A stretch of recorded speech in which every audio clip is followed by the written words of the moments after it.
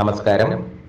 തിരുവനന്തപുരം ചെങ്കോട്ടുകോണം സ്വദേശികൾ ആയ 8 വിനോദസഞ്ചാരികൾ നേപ്പാളിലെ ഹോട്ടൽ മുറിയിൽ മരിച്ച വിവരം വാർത്താമാധ്യമങ്ങളിൽ നമ്മൾ വായിച്ചു കാണും. മരണകാരണം കാർബൺ മോണോക്സൈഡ് എന്ന നിശബ്ദ കൊലയാളിയാണ് എന്നും റിപ്പോർട്ട് ഉണ്ടായിരുന്നു. എന്താണ് കാർബൺ മോണോക്സൈഡ്? എങ്ങനെയാണ് കാർബൺ മോണോക്സൈഡ് അപകടകാരി ആകുന്നത്? അപകടം ഒഴിവാക്കാൻ എന്തൊക്കെ ശ്രദ്ധിക്കണം എന്നതൊക്കെയാണ് ഇന്നത്തെ ഈ എപ്പിസോഡിൽ ഞങ്ങൾ ഉൾപ്പെടുത്തിയിരിക്കുന്നത്.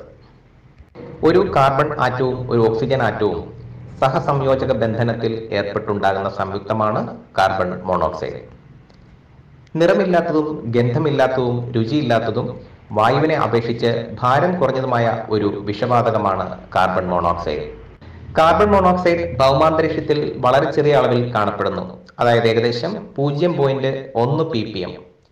വീടുകളിൽ 0.5 മുതൽ 5 ppm വരെയും ഗ്യാസ് അടുപ്പുകൾക്ക് സമീപം 5 മുതൽ 30 ppm വരെയും കാണാൻ സാധിക്കുന്നു. കാർബൺ അടങ്ങിയിരിക്കുന്ന വസ്തുക്കളുടെ ഭാഗികമായ ഓക്സീകരണം നടക്കുമ്പോൾ കാർബൺ ഡൈ ഓക്സൈഡ് ഉണ്ടാക്കാൻ ആവശ്യമായ ഓക്സിജൻ ഇല്ലെങ്കിലാണ് കാർബൺ മോണോക്സൈഡ് ഉണ്ടാവുന്നത്. എങ്ങനെയാണ് കാർബൺ മോണോക്സൈഡ് അപകടകാരിയാകുന്നതെന്ന് നോക്കാം. സാധാരണ അന്തരീക്ഷ വായുവിൽ കാർബൺ മോണോക്സൈഡിന്റെ അളവ് ഏതാണ്ട് 10 ppm ആണ്. ppm എന്നതുകൊണ്ട് ഉദ്ദേശിക്കുന്നത് പാർട്ട് പെർ മില്യൺ എന്നാണ്. 35 ppmൽ താഴെയെങ്കിൽ അപകടകരമല്ല, എന്നാൽ അതിനേക്കാൾ കൂടുന്തോറും അപകട നിരക്കും വർദ്ധിക്കും. സാധാരണ അളവിലുള്ള വാതകം ദീർഘനേരം ശ്വസിക്കാനിടയാൽ അത് അപകടകരമാകും. കാർബൺ മോണോക്സൈഡിന്റെ അളവ് 350 മുതൽ 400 ppm എത്തിയാൽ തലവേദനയും തുടർന്ന് തലകറക്കവും ഉണ്ടാകാം. ഈ സ്ഥിതി ഏതാനും മിനിറ്റ് നേരം നീണ്ടു നിന്നാൽ പതിയെ തലകറക്കത്തിലേക്ക് എത്തിച്ചേരാം. 3500 ppm എത്തിയാൽ അബോധാവസ്ഥയിലേക്ക് നീങ്ങുകയും ചെയ്യാം. 12500 ppm കടന്നാൽ മരണം വരെ സംഭവിക്കാം. ഇത്രയും അളവ് കാർബൺ മോണോക്സൈഡ് 5 മിനിറ്റെങ്കിലും വേണ്ടത്ര വായുസഞ്ചാരമില്ലാത്ത ഒരു മുറിയിൽ കുടുങ്ങിക്കിടക്കുകയാണെങ്കിൽ മരണം സംഭവിക്കുമെന്ന് ഉറപ്പാണ്. നമ്മുടെ ശ്വസനം നടക്കുമ്പോൾ ഓക്സിജനോടൊപ്പം ശരീരത്തിലെത്തുന്ന കാർബൺ മോണോക്സൈഡ് രക്തത്തിൽ കലരുന്നതാണ് യഥാർത്ഥ അപകട കാരണം. അപകടം എവിടെയൊക്കെ ഉണ്ടാകാൻ സാധ്യതയുണ്ട് എന്ന് നമുക്ക് നോക്കാം. ചൂളകൾ, മണ്ണെണ്ണ ഹീറ്ററുകൾ, ഗ്യാരേജുകൾ, ഗ്യാസ് അടുപ്പുകൾ, പോർട്ടബിൾ ജനറേറ്ററുകൾ, മരം കത്തിച്ചുള്ള പുക തുടങ്ങിയവയിൽ നിന്നൊക്കെ കാർബൺ മോണോക്സൈഡ് പുറത്തു വരാനുള്ള സാധ്യത കൂടുതലാണ്. വായുസഞ്ചാരമില്ലാത്ത ഇടങ്ങളിൽ വെച്ച് ഇവ പ്രവർത്തിക്കുമ്പോൾ അപകട സാധ്യത കൂടുകയും ചെയ്യുന്നു. ഇതിന്റെ ലക്ഷണങ്ങൾ പ്രധാനമായും തലവേദന, തലകറക്കം, ബലഹീനത, ഓക്കാനം, ഛർദി, നെഞ്ചുവേദന, ബോധക്ഷയം എന്നിവയൊക്കെയാണ്. അമേരിക്ക പോലെയുള്ള മുൻനിര രാജ്യങ്ങളിൽ ഒരു വർഷം 500 മുതൽ 700 വരെ ആൾക്കാർ മരിക്കുന്നു എന്ന് റിപ്പോർട്ട് ചെയ്തിട്ടുണ്ട്.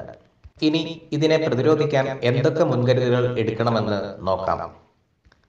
കാർബൺ മോണോക്സൈഡ് ശ്വസിച്ചുവെന്ന് തോന്നിയാൽ ഉടനെ തുറന്ന സ്ഥലത്തേക്ക് മാറണം.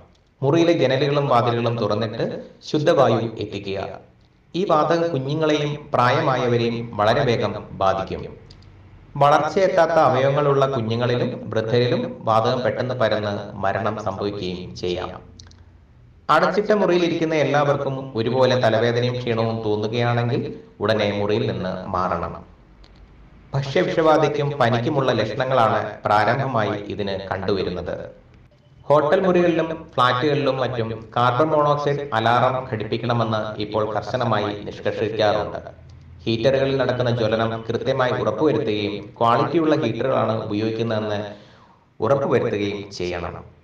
അതുപോലെ എല്ലാ ഉപകരണങ്ങളും ഒരു വിദഗ്ധനെ കൊണ്ട് ഘടിപ്പിക്കുകയും ക്രമമായി പരിശോധിപ്പിക്കുകയും ചെയ്യുക. വാതകം കത്തുമ്പോഴുള്ള തീജ്വാലയുടെ നിറം നീലയ്ക്ക് പകരം മഞ്ഞയാണെങ്കിൽ കത്തൽ പ്രക്രിയ ശരിയായി നടക്കുന്നില്ല എന്ന് അർത്ഥമാക്കാം. അപ്പോൾ കാർബൺ മോണോക്സൈഡ് പുറന്തള്ളപ്പെടാൻ സാധ്യതയുണ്ടെന്ന കാര്യം മനസ്സിലാക്കുക. വീടുകളിൽ വെക്കാവുന്ന വ്യത്യസ്ത തരത്തിലുള്ള കാർബൺ മോണോക്സൈഡ് അലാറങ്ങൾ ഇപ്പോൾ ലഭ്യമാണ്. കാർബൺ മോണോക്സൈഡ് ഉത്പാദിപ്പിച്ചേക്കാവുന്ന ഉപകരണങ്ങൾ ഉപയോഗിക്കുമ്പോൾ അതീവ ശ്രദ്ധ പുലർത്തുക. മലമുകളിൽ ജീവവായുവായ ഓക്സിജന്റെ സാന്ദ്രത വളരെ കുറവായിരിക്കും. നേപ്പാളിലെ കാഠ്മണ്ഡു ഉൾപ്പെടെയുള്ള പ്രദേശങ്ങൾ ഉയർന്ന പർവ്വതമേഖലയാണ്.